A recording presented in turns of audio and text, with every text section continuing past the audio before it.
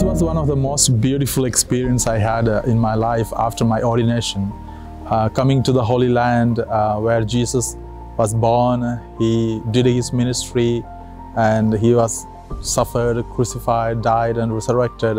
And really we had a very spiritual experience, having daily mass every day, and especially the most beautiful places where Jesus had his ministry.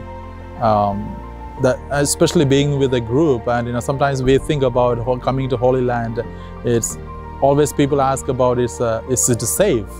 And I thought it's the safest place, coming to the Holy Land, being with the place where Jesus did his ministry, and it's one of the most beautiful experience I had.